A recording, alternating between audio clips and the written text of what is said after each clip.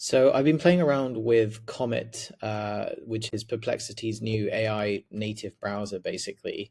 And I wanted to show some use cases potentially for lead generation.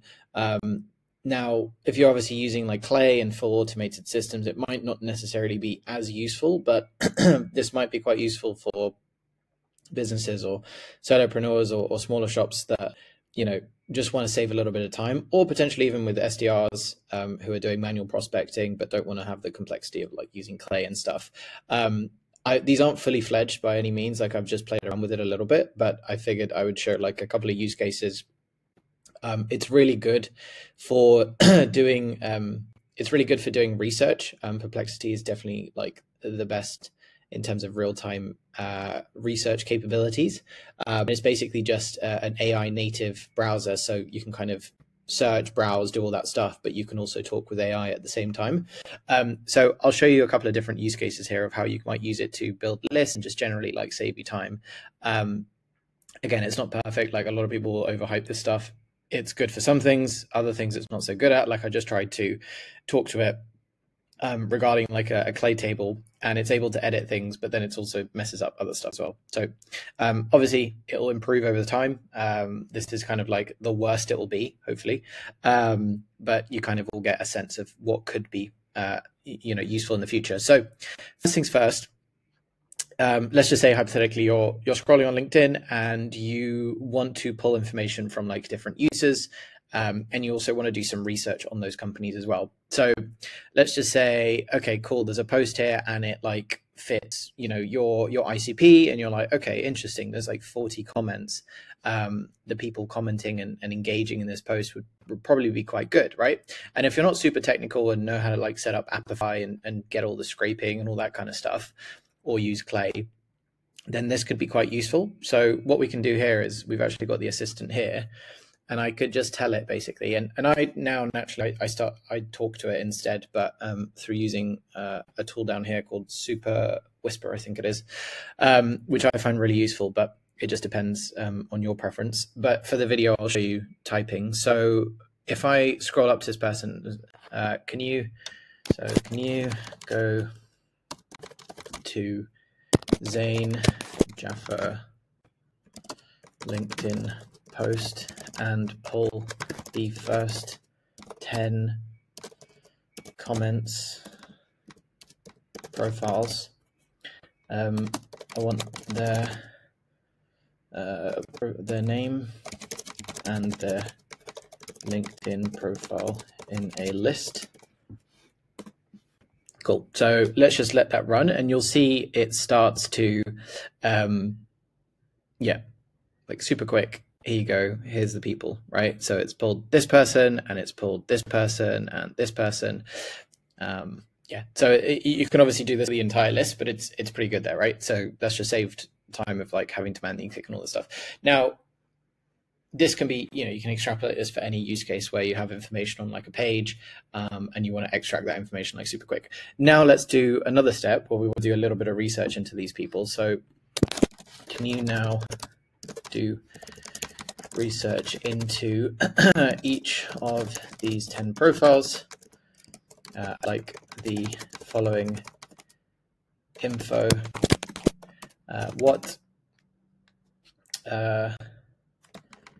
summary of their LinkedIn profile, find their latest company experience, and then find the company they work at or for, and then find their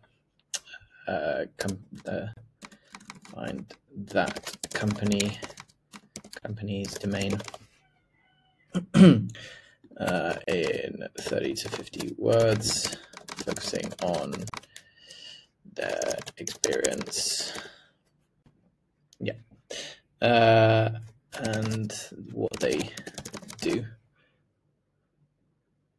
Find the company they work at, company name, and then find the company's domain and output that into a list for each of the 10 people in our list above. Cool. So if I was just talking to it, I would have just said all that stuff, and then it would just start doing this task basically, and it will start to, you can see basically the steps that it has in its chain of thought and reasoning here on the right hand side, which is pretty cool. You kind of get to see what it actually is doing in real time. So yeah, essentially it will do research on each of these, and this could be really useful, for example, if you have like a list of websites or something and you want to go and do research on those websites, but instead of going onto each individual website, you could then say, hey, can you go to this website and can you tell me whether or not they are like SOC 2 compliant, or can you tell me if they, you know, have a product video on their website, and you could give it like a list of, I don't know, 50 websites or whatever, and it will go do that research for you. So instead of having to use more complicated tools like Clay, you can then now talk to it in natural language and be able to then build your lead list like that, basically, and get the information that you need and essentially like qualify them and stuff. I'm just going to pause it because it seems to be laggy right now, and I'll just let it run and do its thing, and then we'll review the results in a sec. Okay, my computer crashed there, but I think that might just be because I'm recording and having AI do stuff at the same time. But either way, what it's done here is detailed research for the first 3 profiles. More can be completed at request. So I don't know why it hasn't done all 10, but it's fine. It's done 3, and then you can kind of get the information here. So we've got a summary, accomplished founder, blah, blah, blah. And we've got latest company / role, CEO and founder at DiscoLike. And then there are the person at discolike.com, right? And then we've got company domain here. Now, and then we've got the same for here. And then obviously we can click the profiles and check it out and make sure it all checks out and is correct, but it should be. So next, what you can do is I could either ask it to do it for the remaining 7 profiles. I could ask it to pull more of the comments from that specific post, and then, you know, kind of just like build out my list like that, basically. What I can do now is I can go and ask it to do research on those 3 companies and just kind of get a general sense of what those companies do. So I'd like you to go and research those 3 companies. Go to their websites and create a summary on what the company does, who they target and sell to, what case studies they have, and services they offer. Give a full detailed summary of each.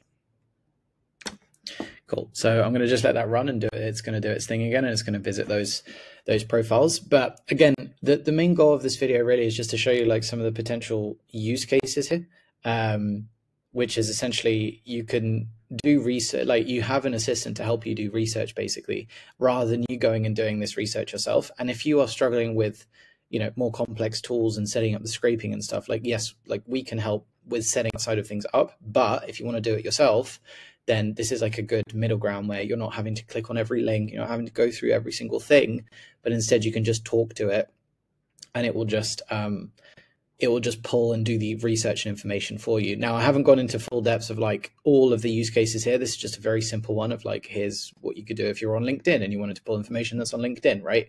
Which might be the case for most of the time.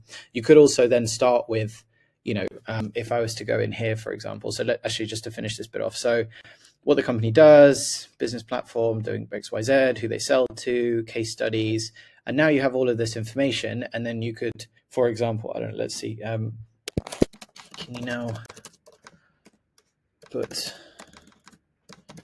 all of this information into a list for the first 3 profiles? All this information into a list for the first 3 profiles with the profile's name, LinkedIn URL, company role, person's role, company name, company domain, and then summaries of the company. Now, I'm going to actually ask it next if it can find the emails for these people. I think that would be super useful to see.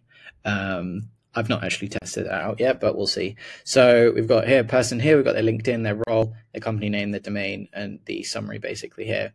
And then you've got it the same for here. And then obviously we could just do that for the rest of the list, right? But I'm just showing you an example here.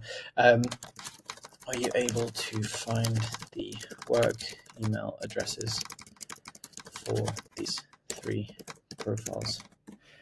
I'm curious to see if this is actually going to work. I don't know if it will or won't, but I'm interested to see. So yeah, what I was saying was before is you could technically open up. Oh, wow. Okay. It's got their email address. Here are the work email addresses. Interesting. That's actually pretty cool. So, okay, that's pretty cool. Yeah, and then obviously you'd want to validate these, but you can kind of talk to it in natural language and pull a list from LinkedIn of people that are engaging on posts, and obviously then research their companies, find summaries about their LinkedIn profile, get their email addresses, and then obviously you would just need to validate that and put that into a table. I don't think it has the capability right now to put it into the table. Let me just ask, are you able to put all of this into a table to a Google Sheet? Need name, LinkedIn, URL, role, company name, company domain, company summary, email. There's the columns. See what it can do. So this is, like I was saying, this is one way of doing it, and you could then also start a search using Perplexity. So we can do deep research, and then we can pull like a list of companies, and then you could do a research on those companies, pull those into a spreadsheet, which it seems to have done actually pretty well here.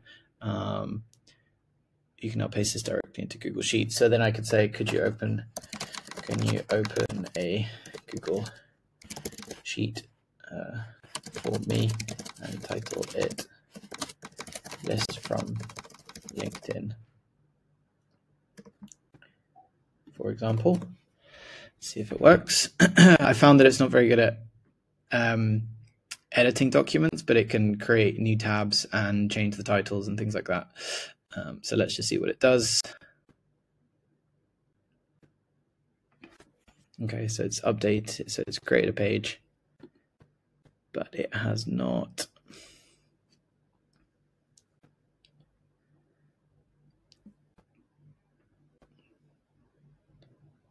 Okay, you can still see it's still doing stuff. Clicked on the wrong element, navigate, blah, blah, blah, whatever it's saying. It should be able to change the title.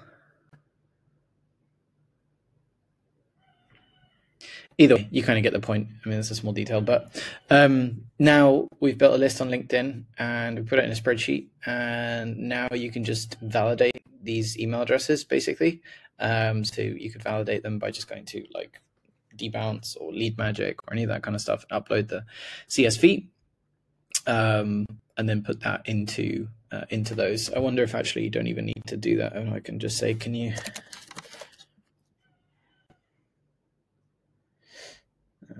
let's go back.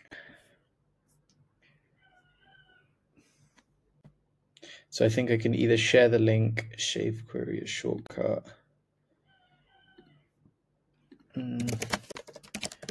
to output a CSV file at table to download. So yeah, and of course, like a lot of this stuff you could potentially do in ChatGPT, but with this, you're able to actually go onto sites and pull things from those sites rather than having to start from a search interface, which, like I said, that you could do with ChatGPT, or you could do it with Perplexity here by just opening up the new browser, and you can then do like a regular sort of like what you'd be used to with an LLM here, where you can type in and do whatever you want to do here. But yeah, you can kind of just play around with those things. In terms of getting access to this, you can just sign up to the waitlist. I actually got it relatively quickly, which was surprising.